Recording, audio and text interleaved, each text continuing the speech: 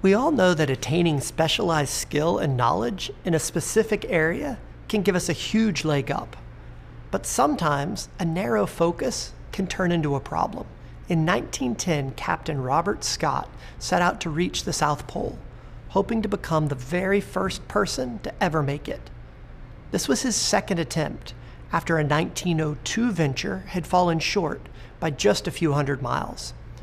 And after 8 years spent preparing and exploring, he wrote in his journal, "I feel sure we are as near perfection as experience can direct."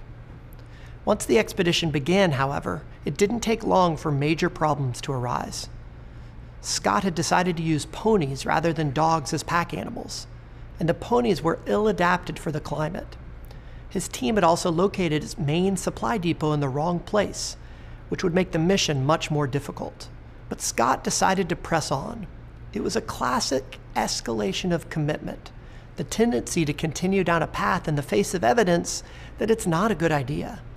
Self-declared experts often struggle to consider that their highly specialized worldview may be wrong, and in the case of Scott, his tunnel vision had dire consequences. Scott and his 5-person team did reach the South Pole, but Norwegian explorer Roald Amundsen beat them to it by 5 weeks.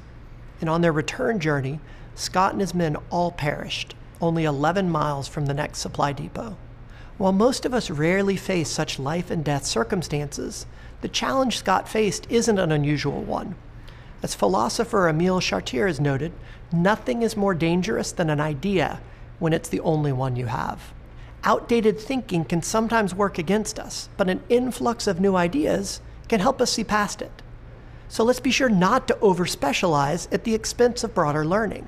In fact, we need to think not about specialization or variety, but rather about how we can use the two of them together. For example, when Francesca Gino and I studied mortgage processors at the Japanese bank Shinsei, we found that frequently switching between tasks during a single day actually decreased learning.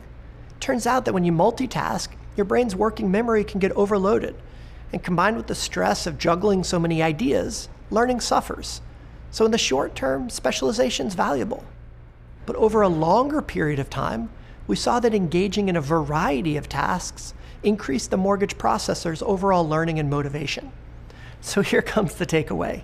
On any given day, stay specialized and resist the urge to multitask. In the long term, add variety to your learning to give yourself a wide foundation of ideas to draw upon. When all is said and done, the goal is to become a T-shaped person, someone who has some knowledge about a broad range of subjects and incredibly deep knowledge about one or a small number of specialized areas. It's the T-shaped people who drive innovation, stay ahead of the curve, and hopefully stay alive during Antarctic expeditions.